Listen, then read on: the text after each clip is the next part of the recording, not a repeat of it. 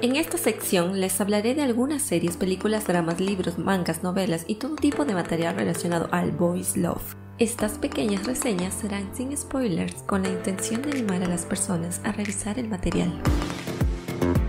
¡Bienvenidos una vez más a Suggestion.bl en video! Yo soy Enfi y yo soy May y estamos aprovechando que estamos al fin en el mismo país para grabarnos y podemos compartir con ustedes reseñas de nuestros libros BL favoritos para que ustedes también los puedan disfrutar. Y en esta ocasión vamos a hablar de Call Me By Your Name. Call Me By Your Name, escrito por el gran André Aciman y que ya tiene película, veanla, todo por una adaptación cinematográfica que fue estrenada en 2017. ¿De qué trata esta historia y por qué la recomendamos? En fin, es la historia de Oliver y Elio, ¿no?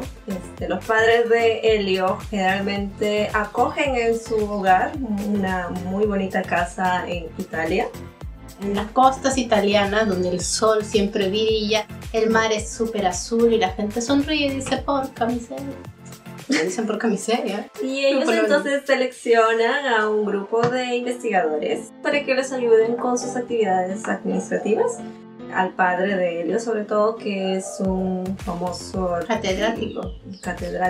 Bueno, él hace como que investiga quién va a poder ayudarlo, ¿no? Claro, el papá de Elio invita a estos chicos que están haciendo sus doctorados, sus exámenes para que vengan, se quedan gratis en la casa, los ayuda con sus trabajos y a cambio ellos lo ayudan a él con sus propios ensayos. Es un intercambio cultural.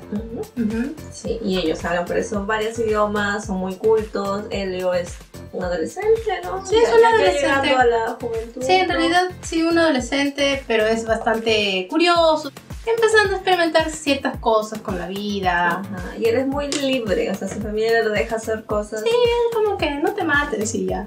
Claro. Entonces él parece que está en sus vacaciones de verano, ¿no? Sí, vacaciones útiles. Está ahí en la casa, no hacen muchas cosas. Y es cuando llega Oliver, un dios norteamericano, rubio, de ojos azules, Armie Hammer, muy guapo, que llega a la casa y desde el primer momento, la primera impresión que Elio tiene de él como que lo impacta y lo atrae. Y la primera parte del libro es toda esta, los pensamientos de Elio preguntándose por qué le gusta este pata o si le gusta este pata y qué es lo que siente por este pata y cómo es la cuestión, cómo la cosa, sí, pero no, y qué es lo que siento, qué es lo que no siento, pero está bueno, pero no está bueno, porque al mismo tiempo él también tiene ahí su noviecita del verano, quién es más guapo, quién no, con quién prefiere estar, mejor, que el durazno, sí, el durazno, no verán los duraznos otra vez igual, jamás.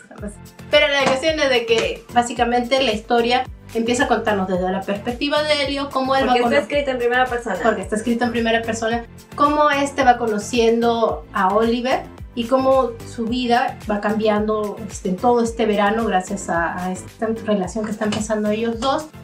Y básicamente eso es un verano en la vida de una persona donde tiene un gran descubrimiento personal y a la vez encuentra algo que él no sabía que estaba buscando y es muy bonito, la verdad. A pesar de que Elio en las primeras páginas, déjenme decir, es como que ya muchacho, ya. Cálmese. Échenle agua fría. Ya, porque Elio es bien adolescente, o sea, es bonito que realmente está tan bien escrito que tú sientes un adolescente hablarte desde las páginas y por eso mismo que lo quieres cachetear.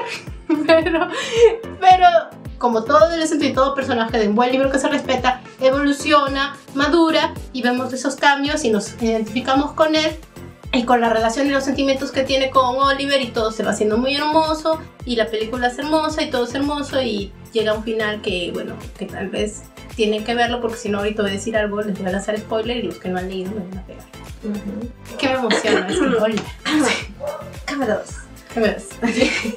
Y el año pasado, en 2019, salió la segunda parte, que en realidad no es como una continuación, simplemente una segunda parte. No la hemos leído todavía, así que no sabemos muy bien de qué. Pero ya la tenemos algunos y no lo trajeron nada. La magia de la edición. Sí, ¿no? Sí. Me transporto y ahí están mis dos libros. Así. Sí, todo hermoso. Otro.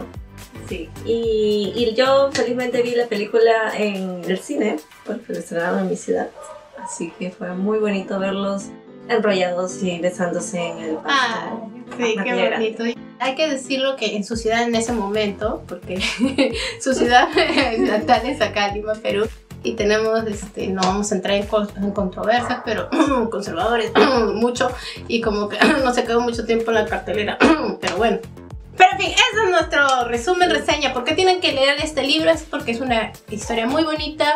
Hay unos personajes que de verdad puedes llegarlos a sentir, los vas a odiar o los vas a amar, pero vas a sentir algo por ellos.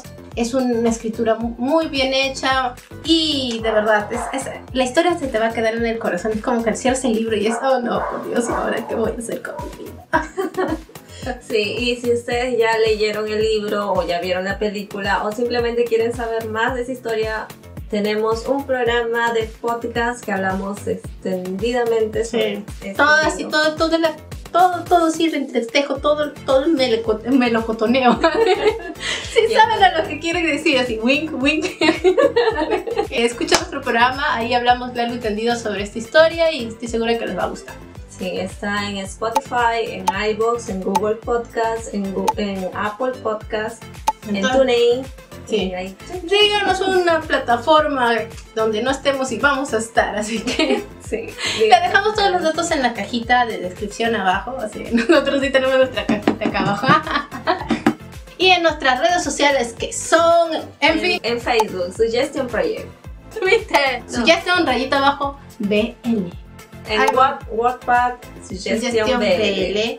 Y en Archive no puedo. Yeah. En Archive Program Suggestion _project para que sepan nuestra historia algún día. Y coméntenos aquí abajo qué les ha parecido, si han leído el libro, si no lo han leído, si les gustó o no les gustó, si han visto la película, comenten. Y como espero que casi todo el mundo haya leído, igual tenga cuidado con los spoilers, pero si hay spoilers, pues escuchen, porque es un libro que todo el mundo debería leer alguna vez en su vida. Sí, es un libro muy interesante. Sí, es un nuevo clásico. Para quien le gusta el voice love diferente. Sí, un voice love italiano. Ya saben, síganos, lean el libro, comenten y nos vemos en un próximo video cuando estemos otra vez juntos en el mismo país. Así. Casi. Así no. Con huevo ya que se mira. Así. Ay, chao. Chao. Así. Mátame. Hacemos una cámara. Chao. Mátame. Los padres de Elio tienen una hermosa villa italiana e invitan. Así, en un pueblo italiano. Allá en nuestro amigo Elio. En no una tan humilde morada. No se levanta temprano porque a la playa para jugar y a tocar guitarra. Y está descubriendo cosas que no sabía de su cuerpo, de su anatomía. Okay. Suggestion Project. Voice Love para el mundo.